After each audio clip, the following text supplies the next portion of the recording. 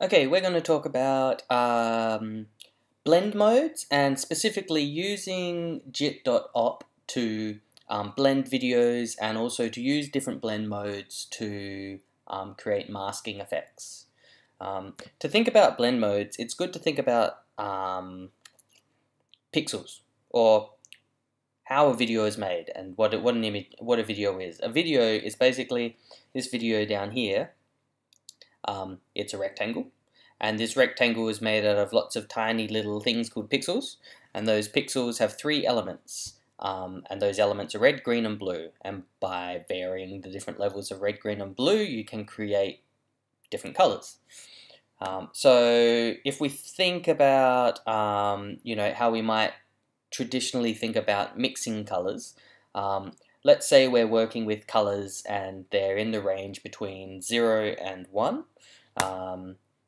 I'll create, say we've got this color here, 1.0, 0.0, 0.0.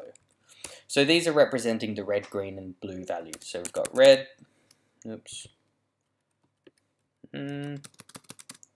green, blue.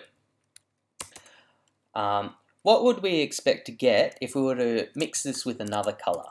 Like, let's say we mix it with 001. So that's no red, no green, all blue. We're talking about blue. We're talking about combining red and blue. Sort of intuitively, we know that what we get if we mix those two colors together is purple, right? So red and blue together are purple, here represented by 1, 0, and 1. But what's actually going on here? What are the relationships between these two numbers? You can see that we've got 1, 0, and we've ended up with 1, 0, 0, 0, 0, 1, 1. What's actually happened is we've added these together. Right? So this is what could be considered an additive blend mode. And when we're talking about mixing various videos together, basically what your computer will do is it'll go through every single pixel, comparing pixels in each video, and then combine them in whatever way you want to combine them. You could be combining them additively, like this.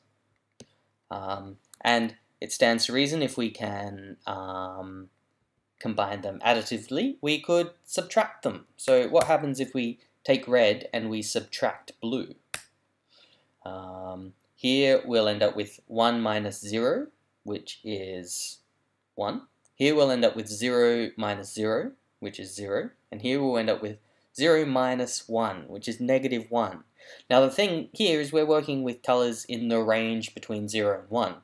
So if we go negative, if we go below 0 or above 1, we've gone past the minimum of or maximum. So what's going to happen is these are going to clip.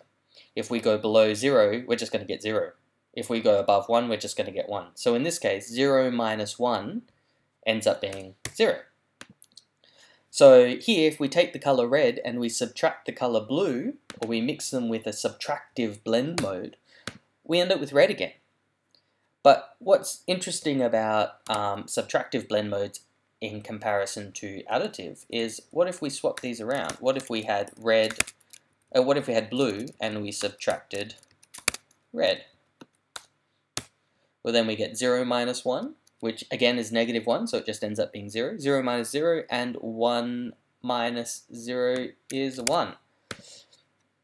So what's interesting here is when we're using a subtractive blend mode, the order of the operation is important. We'll get a different result if we subtract one layer from the other than if we swap them around. Whereas if we're adding them together, it's always going to be the same. Let's just demonstrate this before I get on to some other blend modes and how we might use them. So I'm going to bring in another video. Let's bring in something without sound. This will do. And now we need to blend them together. What we're going to use, the max object that we're going to use to blend these together is the jit.op object. So I'm going to type njit.op. jit.op.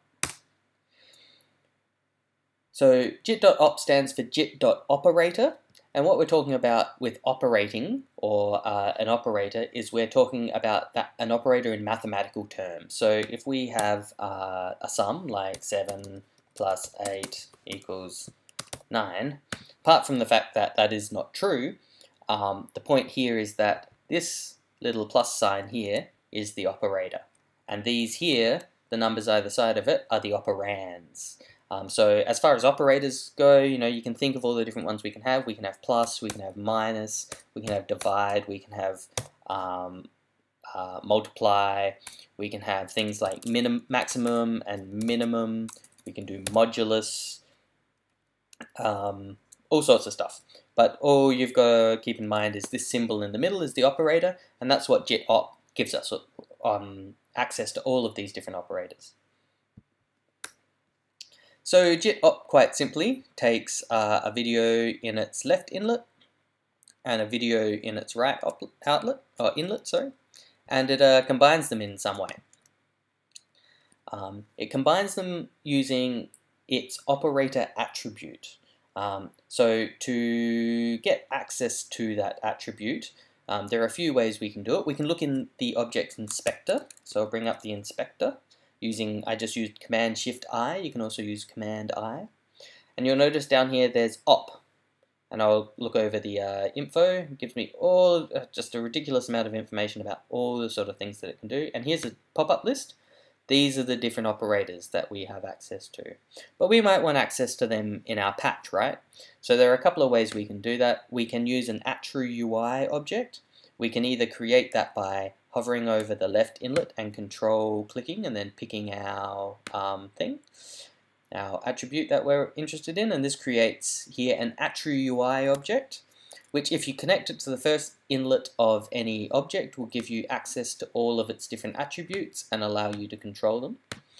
We can create one that way by control clicking the first inlet, or we can just create a new object and say attru_UI, so it's spelled like this, A-T-T-R-U-I. That creates another attru_UI. If we connect that to the first inlet and then pick a thing, we then get access to that operator. Also note that these operators can be set as arguments using these attributes can be set as arguments using the @ symbol. If I type @ you can see it starts giving me this list of attributes that I can set, and one is op. So I can say, let's set the op to plus.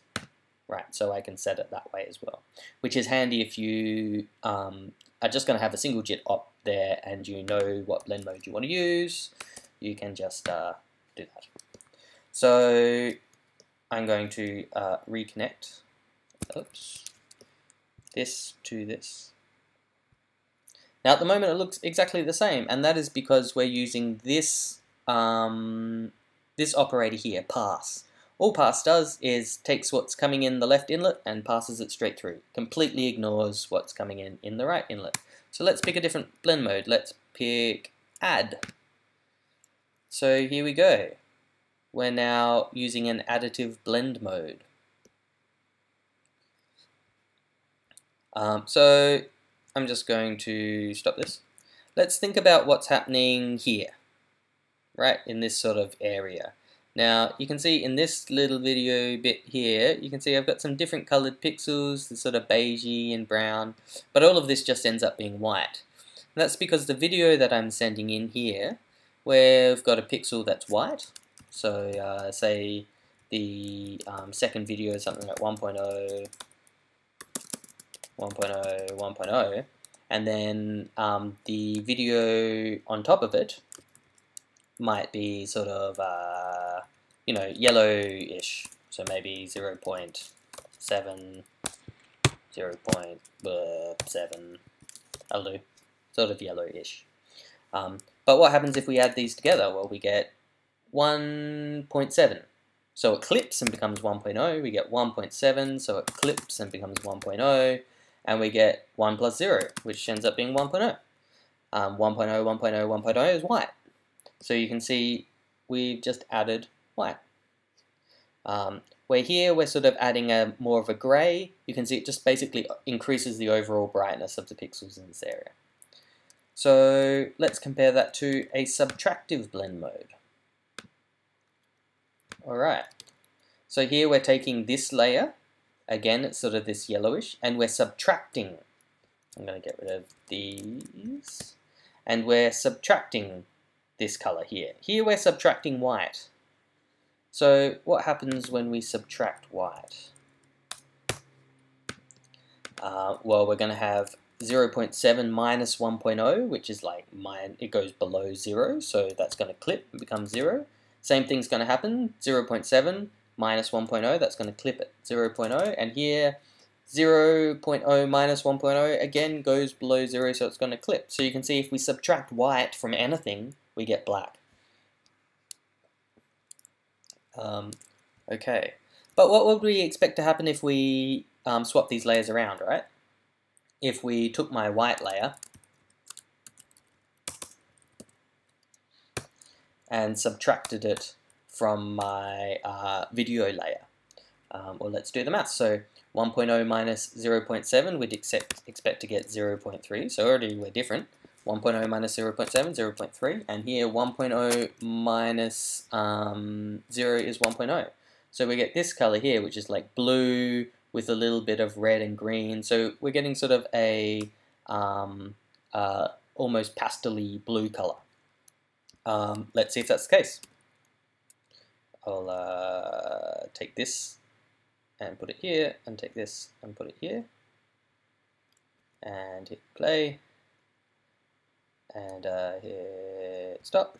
So here's the sort of area that we're talking about, and you can see that's what's happened. It's sort of this bluish grey color, and you'll notice here where anything was black on my top video, we're taking black and then subtracting a color from it. So so that's going to be black. You can't get any blacker than black. And here where we've got white and we've subtracted a color from it, what's happened is we've actually inverted the layer below. So if you take white and you subtract something from it, you invert it. If you take black and you subtract from it, you just get black. But something interesting has happened here as well. So we've essentially sort of masked off our video here. Even though we've inverted it inside, we've masked it off, which is an interesting property of blend modes. And there are a couple of other blend modes that we can look at where we can exploit this masking characteristic of blend modes. The two that are probably most useful are the minimum and maximum. I'm just going to bring this back to sort of a regular thing. Let's go back to pass. Okay. So let's take this example again, where we've got white and we've got a sort of yellowish color. I'm going to apply the maximum blend mode. So what would we expect to happen here? So maximum is going to look at these two numbers and it's just going to spit back whichever is the highest. So it's obvious, isn't it? Here we've got white. You can't get whiter than white, so it's just going to return white. But what about in an area where it's black? What's going to happen there? Well, again, it's sort of an intuitive thing, right? So if you compare two numbers and one is 0, and assuming you can't go negative, if one is 0, then the other number is always going to be higher, or it's going to be 0, but either way, it's going to be 0 or higher. It's always going to be the other layer. So in this case, we'll get 0.7, 0.7, and 0.0, which is yellow. So everywhere it's black, we're going to get our original color coming through, and everywhere it's white, we're going to get the other color coming through. So let's see, we're going to get white. So let's see that in action. Max. There you go. So you can see sort of over here, where this countdown video is black, it's just sending my other video through. And here where my countdown video is white, it just makes it white. So this is a good way of creating sort of faux transparency. Let's go back to here. So if you've got an image that's black and white and you want to composite it against another video, you can use a maximum blend mode, and everything that's white will just sit on top of the other video and you can blend them together. So let's look at the minimum blend mode, min. So what would we expect to happen here? Well, if we combine our color with white, everything that's not white is going to show through, right? Because white is always going to be higher than the other thing. So in this case, our yellow is going to come through. And here, when we mix with black, black's always got to be the minimum. You can't get any lower than black. So black's going to come through. So what do we expect to happen? Well, we expect that anywhere that's black is going to remain black. And anywhere that's white is going to be our original video. So let's see if that's the case. Minimum. There you go. So you can see everywhere that's white in our sort of masking video is our original video, and everywhere that's black is black. So this is a way of creating dynamic masks. If you create a video that is black and white, you can then use that to mask out another video. So I'll just bring in something a bit prettier than this. Where's my thing? Oh.